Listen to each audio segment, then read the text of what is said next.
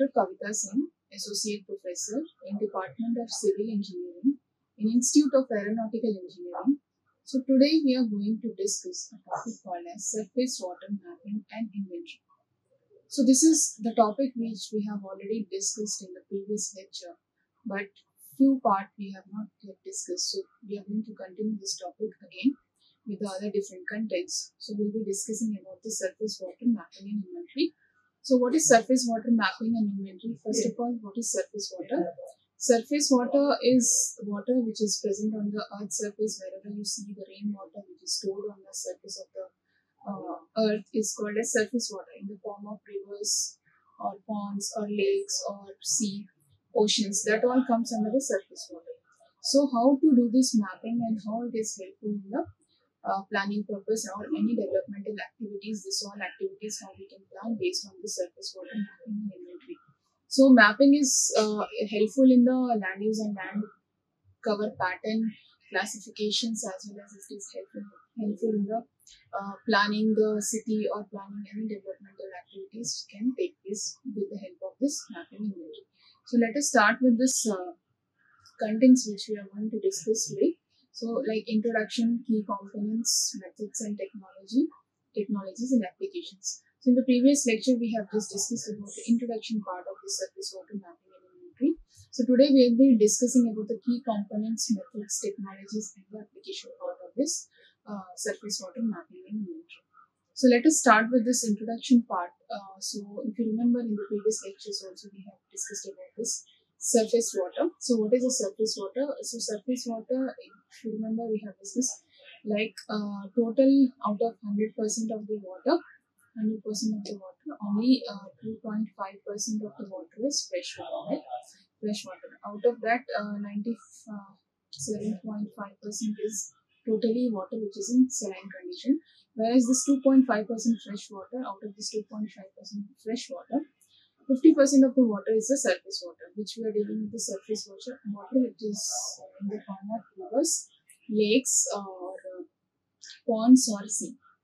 Okay, so surface water mapping and inventory involve the identifying, documenting, and analyzing the spatial distribution. So surface water mapping will help us to identify the water bodies which are present on the Earth's surface features. So different kinds of water bodies like rivers, lakes, or ponds, whichever is present while mapping, we can just identify, we can demarcate in the map, and we can show as a surface water mapping. And later we can use this mapping for the documentation purpose, as well as analyzing the spatial distribution. Spatial distribution means it will in GIS we can just show that how the water is distributed in the different parts of the earth's surface, and what type of water, the water quality and the presence of minerals which are present in the water, and what are the quality of the water, that all we can do with the help of the spatial distribution maps. So, and characteristics of surface water bodies such as rivers, lakes, wetlands and reservoirs. So characteristics of the surface water bodies, it shows that the rivers, lakes and wetlands. So that's what I was telling you. It shows in the form of rivers, lakes, wetlands and reservoirs. So this is the process is essential for water resource management. This process is very much essential for the water resource management, like in the environmental monitoring planning purposes. So it helps us, this process in the water resource management, it will help us in the environmental monitoring and the planning purpose. So water resource management means not only about the surface water, it is also about the watershed areas, and it is also about this groundwater presence in the under the ground. So it helps us in the processing and essential for the management, and it helps us in the environmental monitoring. So what is environmental monitoring? Environmental monitoring means it will help us to monitor the changes on the earth surface and in the planning purpose also. Now, what are the key components here? If you see the key components here, so we have different key components here like data collection. We have some more key components like data processing and analysis, and we have mapping techniques. We have inventory creation. So let us start with the first one. First one is about the data collection. So what is data collection? So most of the time in the previous lectures we will be discussing about the data acquisition. How the data is acquired, what is the process of acquisition, data acquisition. So we have a different process by acquiring the data, like mode sensing process, we have a photogrammetry process, through scanning, we can just require the data. So for the surface water mapping and inventory, we can just use this. First of all, the first process what we have to do, first component is data. So first of all, we should have the data, then only we can just process this mapping purpose. So data here, if you see, we have the source of data we have here is remote sensing. So what is remote sensing? If you remember, we have discussed many times in the first module, second module. Remote sensing is the source from where we can receive the data without touching into the physical contact, and through satellites we receive the information, the updated information we get through the satellite, and we can just go through the satellite data for the updation purpose, and any capture if you want to do the photography or capture of the data of the surface water bodies, you can just go through. Next is the ground surveys. What are the ground surveys? Conducting field surveys using GPS and other tools to gather the accurate spatial data on water bodies. So, conducting the field surveys. What are the field surveys we are going to conduct here is GPS and other tools gather the accurate spatial data on water bodies. So, ground surveys, we can just go to the ground places where the data can be collected, and through GPS devices we can just collect the spatial and non-spatial data, and we can just link with this surface water mapping. Now, hydrological data. What is hydrological data? So, collecting data on water levels. So, collecting the data on the water levels, flow rates, and other hydrological parameters from monitoring stations. We have to collect the different hydrological data. Hydrological data, it is related to the water body, so we can just collect the information like what are the water levels present in the surface water, what are the flow rates, and what are the hydrological parameters from the monitoring stations. That all we can just collect through this under this hydrological data. So the first key component here is for surface water mapping and inventory is collection of the data through remote sensing, through ground survey, through hydrological data. Now, data processing and analysis. So first thing, we have collected the data. Now we need to process the data. So to process the data for surface water and mapping inventory, to process the data, first of all, we have to go with this image processing. So what is image processing? So as we have received the satellite image from the satellites, we have received topo sheets, we have received the aerial photographs from the different sources. So this data should be processed first. This data should be processed. The image processing should be done with this data, enhancing and analyzing the remote sensing images to identify the water bodies. So the techniques which includes here is supervised and unsupervised classification and the spectral analysis. So what are the techniques here? We use it supervised classification and unsupervised classification for the spectral analysis. What is spectral analysis here? To find out the spectral information from the supervised data and unsupervised data. If your image clarity is not there, if there is a cloud cover, if the image is so dull, if the image brightness is very dull. So to overcome that, all the issues, we go with this image processing. We just try to make the image ready to use, make the image ready to read. It should be in a readable format, which will help us in the identification of the images. Now, GIS integration. What is GIS integration? How do we integrate the GIS? So, GIS is what? Geographical Information System. So, this will help us to store the information, analyze the information of the spatial data and non-spatial data, and how do we integrate all this spatial and non-spatial data in this GIS environment. So we have to collect the information, we have to input this spatial data as well as non-spatial data, and the GIS tool which will help in mapping the extent, depth and the volume of the water body. So GIS will help us to integrate the data to each other. So integration is must here. So then further what we can see is hydrological modeling. Under this data processing and analysis, hydrological modeling. So applying the models to simulate the behavior of surface water systems and predict the changes under the different scenarios. So it will help us to apply the different models and the behaviors of the surface water system. It will help us to predict the changes under the different scenario conditions. Now mapping techniques, if you see mapping techniques, what are the mapping techniques here? So manual digitization. So what are the mapping techniques here? Manual digitization is what? What is manual digitization here? You remember in the previous lectures we many times discussed about the digitization process. So what is the digitization process? The digitization process is conversion of uh, analog data to analog data to digital data. Okay, analog data to digital data. So what is analog data and what is digital data? Analog data is the data which is in the paper format. So if you want to convert that paper format to a digital form, that is called as digitalization. So manually tracing the water bodies from maps or images in a GIS environment is called as manual digitalization. So manually we can trace the water bodies from maps and images in the GIS environment. And automated classification, what is automated classification? We are using algorithms to automatically classify water bodies from remote sensing. So automated classification is we use algorithms to automatically we can just classify the water bodies from remote sensing data. So whatever data we receive from the remote sensing, that can be automatically classified into different classes of the water bodies from this remote sensing process. Now, manually tracing the water bodies from the maps and images in the GIS environment, we can just trace out the water bodies for the digitalization process. That is called as manual digitalization. Tracing out the water bodies. Or else we can use the digitalization process. So with the help of this software, GIS software, we can just use the digitalization process. We can insert the spatial data. We can say we can insert the spatial data. What is the spatial data? Like topo sheet. If you insert the topo sheet, that data, if you want to convert to this manual digitalization, that can be digitized in the form of shapefile. So what we have to do is, this is your topo sheet. For example,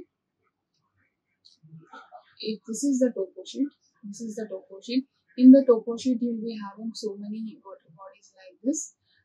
This water body will be present. So this water body, if you want to digitize, we can just use the shapefile. So what will be the shapefile here? .shp shapefile we will be using for creating the polygon. So we just use the shapefile to create the polygon, and we just extract this information from the satellite or the topo sheet data to just make it in a digitization manner. So this is the mapping techniques here. Now hydrological network analysis, mapping the connectivity and the flow paths of the rivers and streams. So this is what mapping the connectivity and the flow paths of the streams here means. Suppose this is the main stream here. This is the river. So this is connected, like we have different streams like this. It has a tributaries which will flow and it will go and meet to the same channel.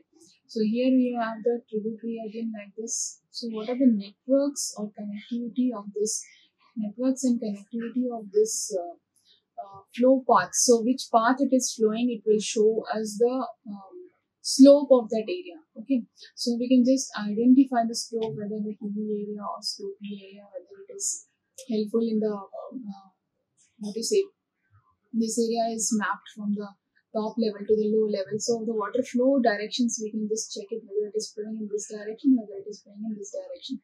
So based on this connectivity and the flow paths and the river streams, we can just find out the hydrological network analysis with the help of this surface water mapping and inventory. Now inventory creation. So what is inventory creation? Inventory creation is cataloging, metadata, documentation. So what is cataloging? So cataloging is creating a database of surface water body, including attributes like size, depth, water quality, and usage. So cataloging means, first of all, what we have to create is we have to create the shapefile. We have to create the shapefile. Then we have to add the spatial information, and then we have to add the non-spatial information. Okay, non-spatial information. So these all informations, if you add it here and then if you try to catalog it, so which will create a database for the surface water body, including the attributes like size, depth, water quality, and usage. Metadata documentation. What is metadata documentation? Recording the metadata about data. So recording the metadata which is about the data. So what is metadata? That is data about the data. Metadata is data about the data. So we are just recording the metadata about the data sources, collection methods, accuracy, and update frequency. We are trying to just add the information about the documentation. We are trying to add the metadata, which sources, collections, methods, accuracy, and the update frequency. This documentation we can just use, and we can just try to do the documentation part of the metadata. Okay, so now methods and technologies. So what are the different methods and technologies we use it in this surface water mapping and inventory? So first thing is remote sensing. Again here, when we talk about this methods and technology, remote sensing, we use multispectral and hyperspectral imaging systems. So we are just using the multispectral and hyperspectral images to capture the images in the multiple wavelengths to differentiate water from other land cover types. So capturing images in the multiple wavelengths to differentiate the water from the other land cover types. So we just try to capture the images in the multiple wavelengths. So multispectral means different spectral images with a different spectral curves. We use this multispectral and hyperspectral images to just find out which areas are having good water quality, which area is having dirty water or fresh water or turbid water. That all water we can just identify with the help of this multispectral and hyperspectral images. We can just identify how much water is present and what is the quality of the water based on the wavelengths and based on the reflectance. We can say based on the reflectance. What is reflectance here? So if you talk about this multispectral, it will tell us about the reflectance curve. So what is the reflectance curve here? Reflectance curve is about the information about the how many what is the type of the water which is present on the earth surface. That all information it will be giving to you.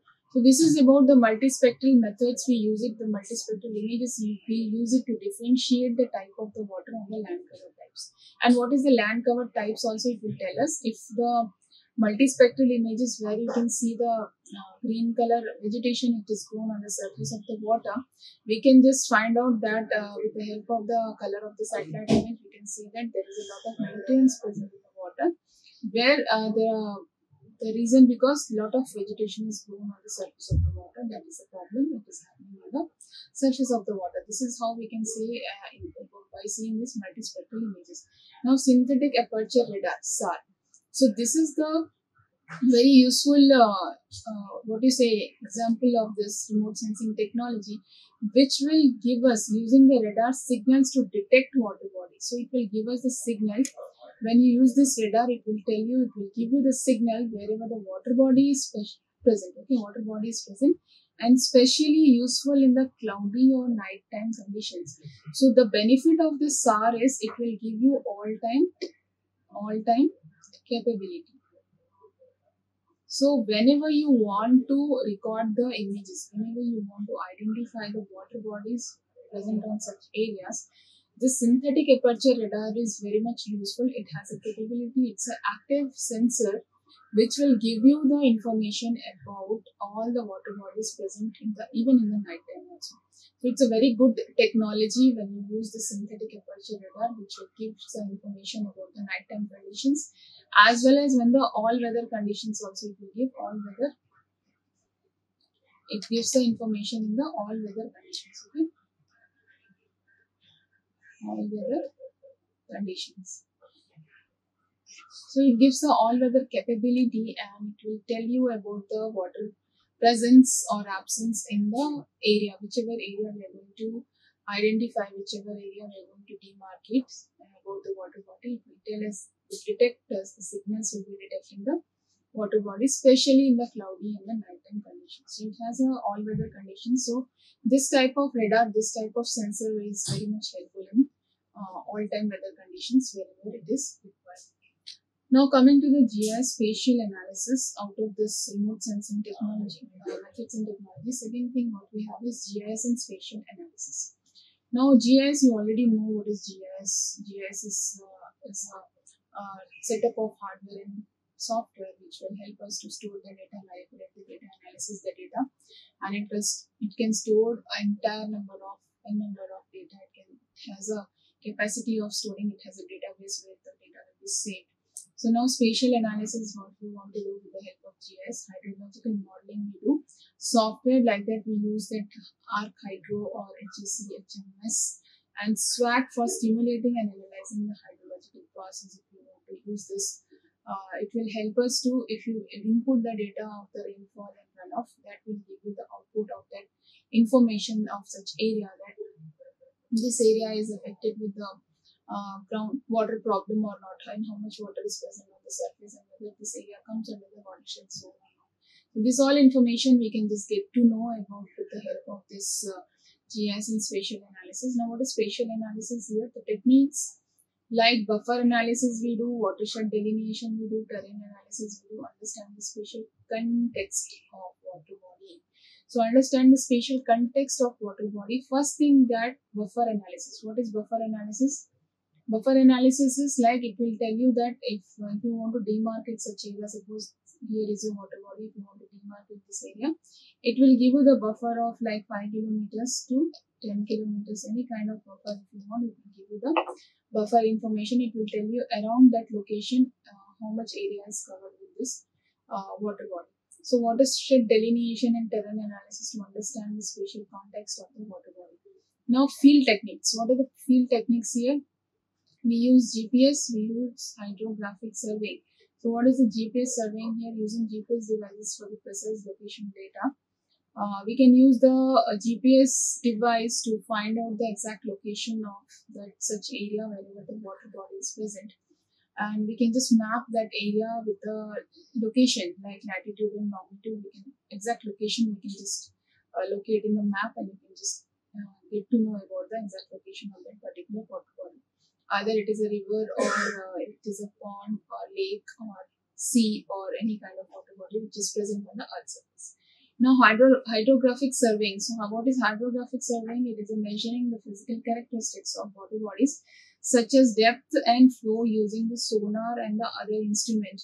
So it will measure the depth with the help of the sonar instrument, which will measure the depth of the water body. Like if you go to the sea or ocean or river, if you want to know the depth of that water body, it will take the use of sonar and sonar instrument, and it will get to know about the physical characteristics of the water as well as depth, flow using the sonar instrument. We can just get to know with the help of this hydrographic surveying. So whenever you go with this mapping of this water survey of surface water mapping, we can just go through these field techniques to find out the GPS location of such area, and to find out the depth of the water and flow of the water, even the characteristics of the water and the sonar instruments.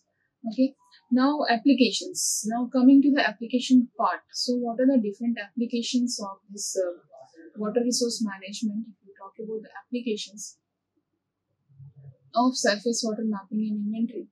So, once the surface water mapping is done for this part, so what we can do here is you can apply in various fields, like you have applications of water resource management, flood risk assessment, and environmental monitoring. So what is water resource management?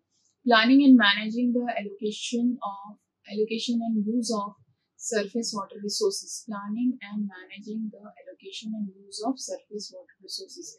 We can plan the resource, we can manage the resource, we can allocate the resource using the surface water resources. What are the surface water resources? Different resources like river, lake, pond, sea. These resources we can just try to manage it, and we can just try to find out how much area is covered. And about this watershed planning we can just conserve the water based on the requirement of the water body. Okay.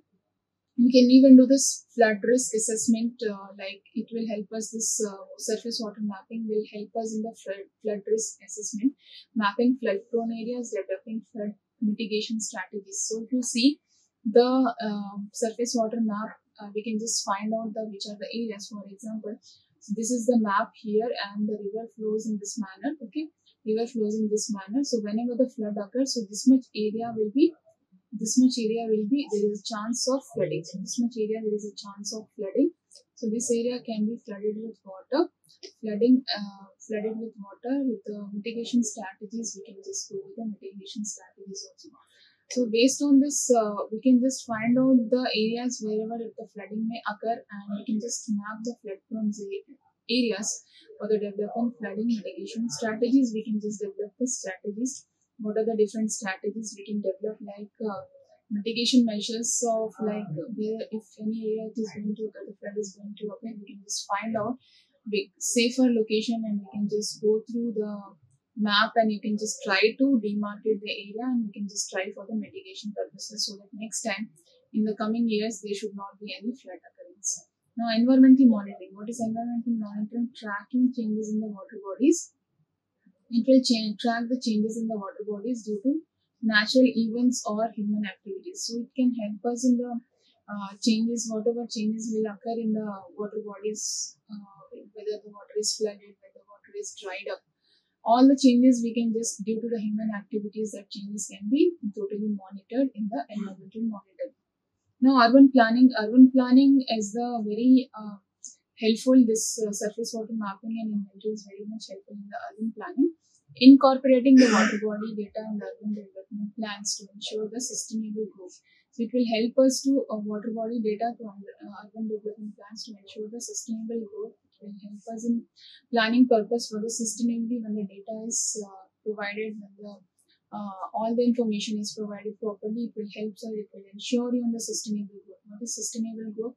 Sustainable growth means using the resources in such a manner that the growth of the area, the development of the area will be in a normal form. So it will help us in the sustainable planning. Agricultural planning, managing irrigation water supply for the agriculture.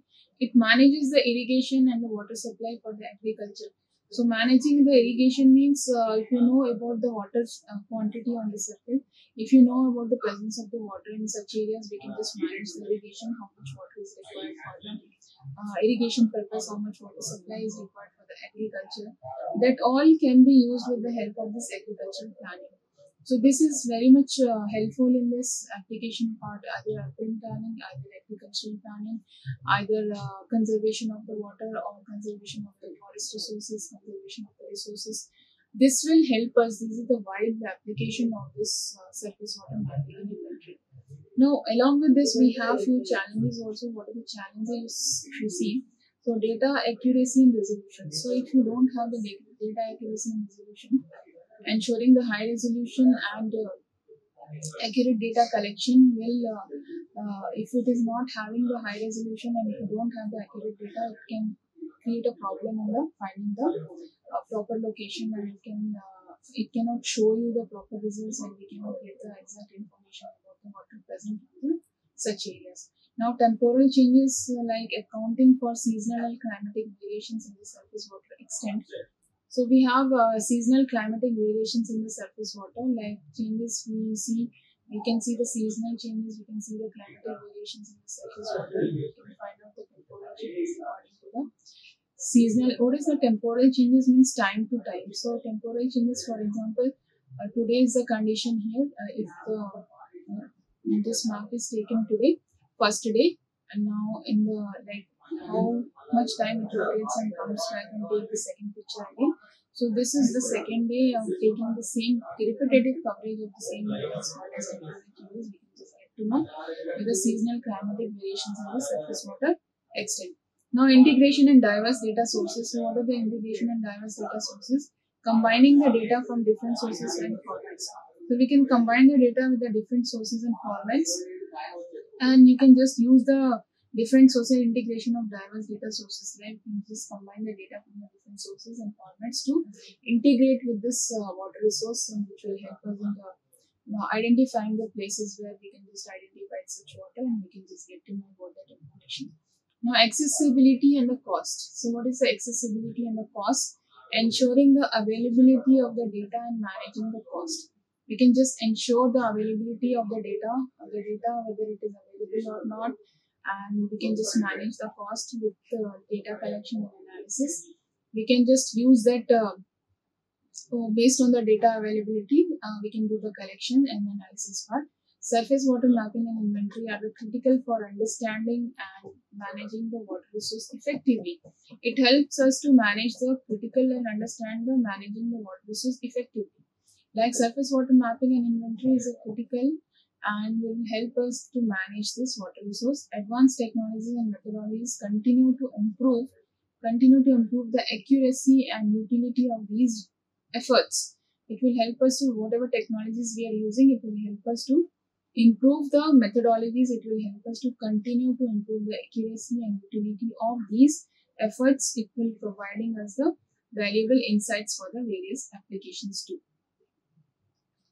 Now, this is about the surface water mapping and inventory, about different applications we have, how it is helpful in the urban areas, how it is helpful in the developmental activities, in the conservation of the resources, how it is helpful in finding out the water availability for the irrigation purpose, for the agriculture purpose. This will be all applications for this surface water mapping.